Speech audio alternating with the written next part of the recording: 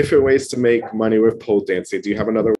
You can totally make money, teaching workshops. Like if let's say you can't travel at this moment, you can also set up workshops online. You can set up like a whole series of them. You can have people signing up all year round.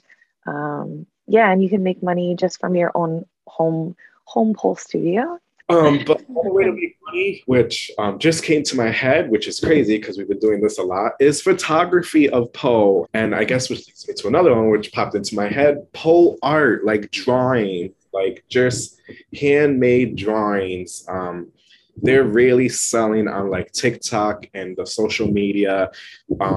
If you really learn how to kind of funnel people through it, you could really make money off that nice art. A lot of people are looking for handmade stuff, handcrafted stuff, especially with things that relate to their hobby.